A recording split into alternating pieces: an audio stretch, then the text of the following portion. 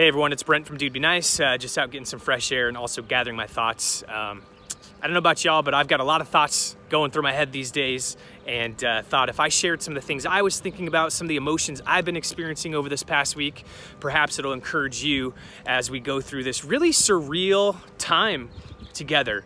So the first thing I just want to talk about really quickly is I've been experiencing all sorts of emotions. I don't know about you, but I've had feelings of fear, of sadness, of anger, of feeling guilty, feeling helpless, feeling optimistic, feeling peaceful. I've really been all over the place. And what I've realized is I don't think any of us really know exactly how we're supposed to feel right now because we've never been through this before. And so whatever you're feeling is okay. I was feeling super sad and scared a couple of days ago because Dude Be Nice, we're a small business. Pretty much our business, all of the things we had in the pipeline has disappeared. That's really scary. But all I can lean on is the fact that myself, you all, we've all experienced other forms of adversity. Maybe not like this, but we've experienced adversity in some form and we've made it through it. So I'm gonna take this time to figure out, okay, what can we do to improve our business, to improve ourselves, to be more innovative and creative. So when we come out of this, and we will come out of this time, we will be set up for even greater success than we ever could have imagined. The second thing I want to talk about is just how freaking grateful I am right now.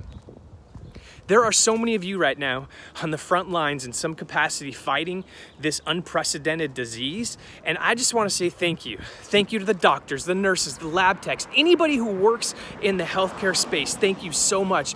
To the janitorial staff at all essential businesses, including hospitals and doctors' offices that are keeping it sanitized and clean. Like, you all are heroes. To the people that are working in our school cafeterias right now, even though school is not in session, making sure kids that rely on their meals from school every day have those.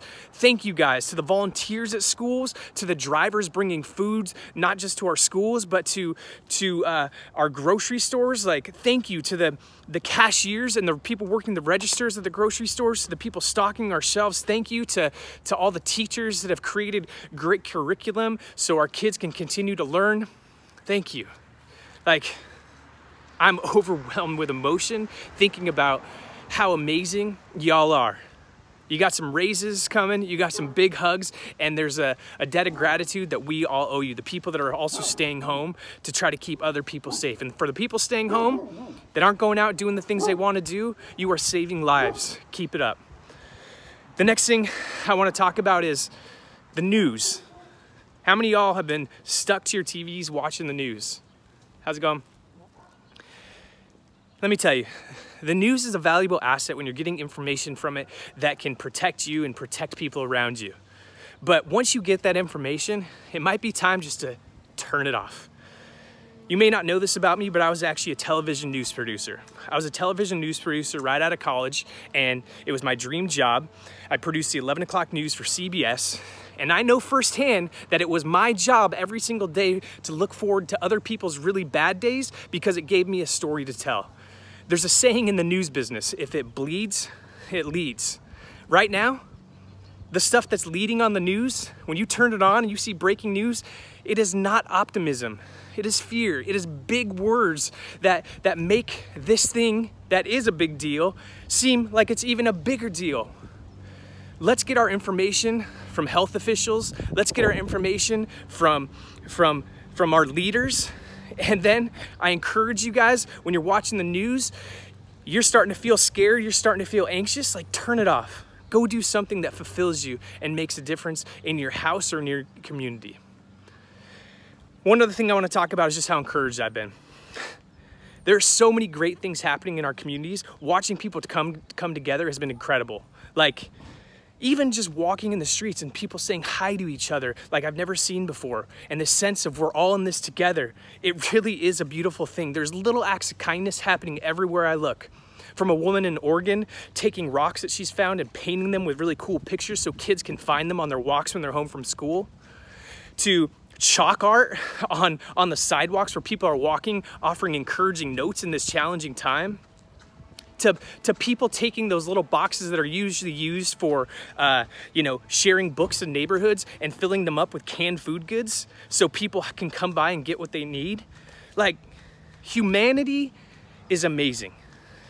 There are amazing things happening, and I want you guys to send us and tell us about some of the good things that are still happening in your neighborhood or that you're seeing, and we want to share that to balance out the perspective of what's actually happening in the world right now. Because in the midst of this doom and gloom, there is some beautiful bloom. I just made that up. Bloom being amazing things sprouting. And the last thing I want to say,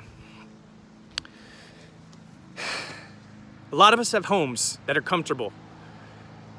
But think about and pray for the people that are homeless right now. Or pray for those kids specifically that are in homes right now that they don't want to be in, that are scary, unhealthy, there's abuse happening, and they're home right now, and school is their sanctuary. Think about those kids. Lift them up. This is a challenging time, no doubt. But I have very little doubt that we will overcome this, that our kindness will shine through, and we're gonna get through this and be better. Yeah, it's tough. I'm kind of scared. Our business, I don't know what's gonna happen. I don't know how we're gonna pay our bills, but I'm confident that this too shall pass, but we've gotta stick together.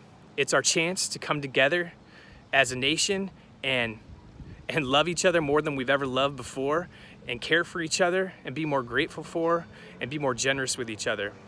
I hope you all have a great day, and yeah, we'll be in touch. Send us those good stories.